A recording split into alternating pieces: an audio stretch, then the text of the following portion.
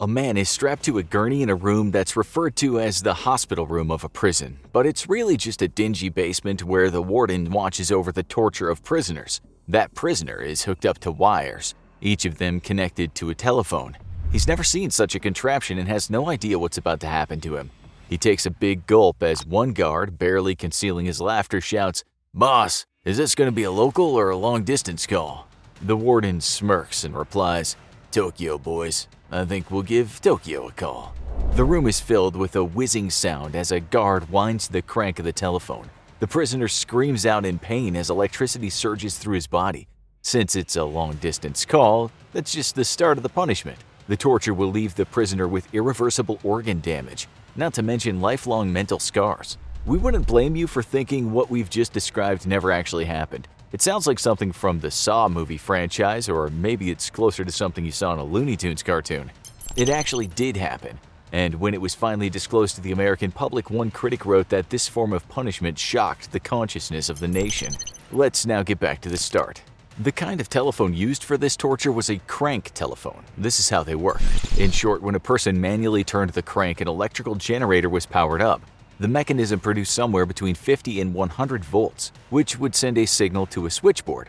The operator at the switchboard would usually hear a buzzing or a ringing sound, and the two people could be connected. It was a man named Dr. A.E. Rollins that decided one of those phones could be used to torture prisoners.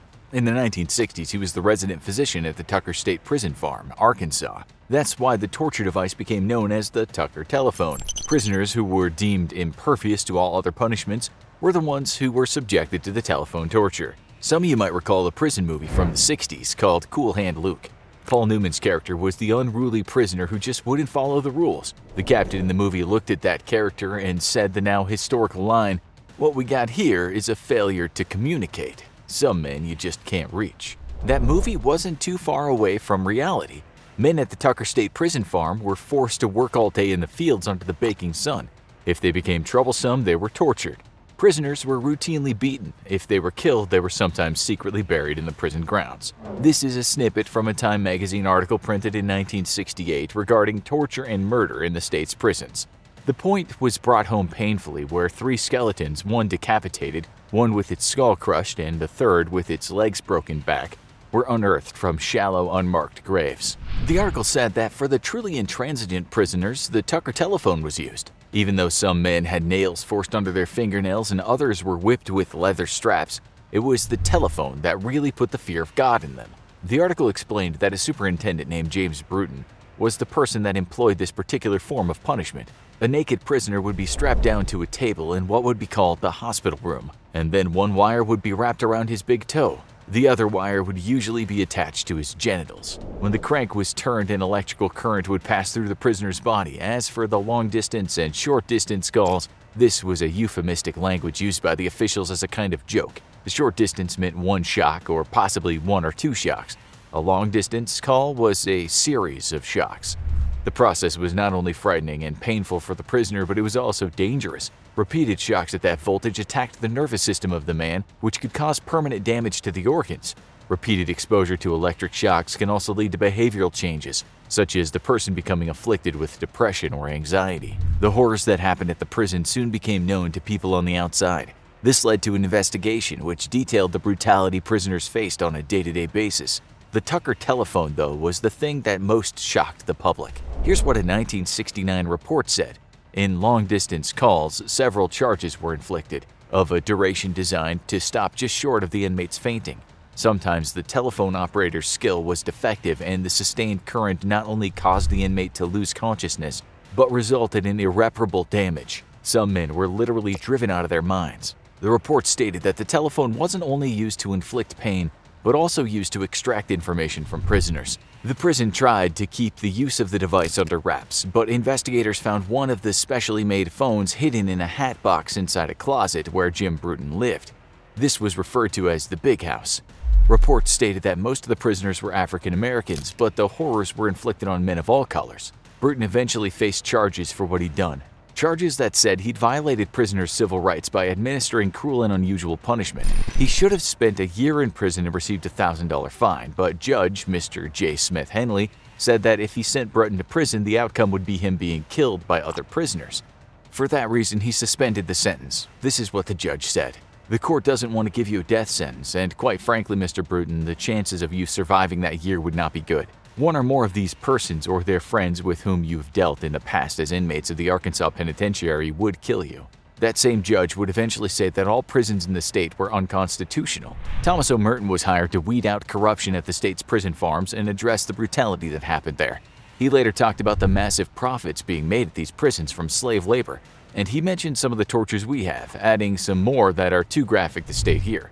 He also discovered that men had been summarily executed and burned at Cummins' prison farm. He wrote in 1969, "Prisons, mental hospitals, and other institutions are a thermometer that measures the sickness of a larger society. The treatment society affords its outcasts reveals the way in which its members view one another and themselves." Many years earlier, the Russian novelist Fyodor Dostoevsky said this: "The degree of civilization in a society can be judged by entering its prisons." Just after Merton started uncovering the atrocities at the Arkansas prisons, he was dismissed from his position. He'd just begun digging up bodies of men when he was told to stop by the governor. Merton later said he was blackballed by the corrections community for unearthing too many uncomfortable truths. He said a grand jury even thought about indicting him for grave robbing. It seems from then on, the Tucker telephone was no longer used in American prisons, but something very similar was used by U.S. soldiers during the Vietnam War. A book called Torture and Democracy by Darius Imrajali shines a light on the torture employed. The author writes that using appliances on the battlefield, such as field telephones, to electrocute prisoners was hardly anything new. Many countries had done that over the years. You all know about cattle prods and taser guns, with the former delivering a shock of around 50,000 volts. The reason that shouldn't immediately kill someone is that the current isn't strong enough to damage the internal organs. They're supposed to stun a person, even though people have died from sudden cardiac arrest. According to Reuters, there were 48 such deaths in the US in 2018. As scientists will tell you, it's not the voltage that kills you, but how great the current is that surges through the body. That's why the Tucker telephone could cause such grievous physical and mental injuries. Unfortunately, we can't find any accounts of victims who survived the telephone torture in prison. Nonetheless, we saw reports that stated it was brought back in the 80s in Chicago. According to a number of resources, Lieutenant John Burge used it while he was commander of the Chicago Police Department. He headed a police outfit that became known as the Midnight Crew, a bunch of officers that were said to torture people to get confessions. News reports state that from 1972 to 1991, Burge either directly participated in or implicitly approved of the torture against 118 people that were in police custody. The reports state that the torture included burning and beating, but also electric shocks. It was heard in court that the men had been convicted solely on the confessions that had been coerced through prolonged torture. There is mention of cattle prods being used, but we can also find instances of when a victim of Burgess was electrocuted with something that looked like the Tucker telephone. One person was Andrew Wilson, who, with his brother Jackie, was found guilty of killing 2 Chicago police officers in 1982. Both brothers suffered injuries at the hands of cops, who burned and beat them and shoved pistols into their mouths as they demanded confessions. Andrew later sued the city, saying one of the things the cops used in his interrogation was a black box with a crank attached to it. He said police officers fastened wires to his body and a policeman turned the crank, which delivered painful electric shocks to his body. Reports state that Burge had served in Vietnam and the Mekong Delta in 1968. There, he could have come across a torture technique that some U.S. troops called the Bell Telephone Hour. This technique was very close to the Tucker telephone experience. In court, Burge said he'd never heard of such a thing and certainly never took part in such interrogations during his service in Vietnam. Investigations later revealed that some men in the 9th Infantry Division that Burge was assigned to denied they'd electrocuted prisoners, but others said outright that it happened all the time. Dennis Karstens was one of them. He said, "We would pretty much do anything as long as we didn't leave scars on the people." He told journalists that field telephone interrogations worked well. He said they gave a pretty good jolt, kind of like if you've ever had an electric fence charge. Former Sergeant DJ Lewis agreed. He said they'd take a prisoner and strap them to a pole in a tent. In his own words, he said the men would rig up a field telephone and put one wire around a finger and the other around the scrotum and start cranking, and they would eventually tell you what you wanted to know. When asked if he thought it was painful, he replied, "Oh hell yes, it's painful. I mean, you can hold the 2 wires and barely crank it and get a jolt. The more you crank, the higher the voltage, and it's DC voltage, so that's more intense shock." Former Army Ranger Philip Wolliver said this about the pain: "I know it's strong enough to where after a couple of jolts you can fake a crank because the victim would be looking right at you and the guy would go into convulsions. When Andrew Wilson first came out of police custody, he had marks on his ears as if alligator clips had been fastened to them.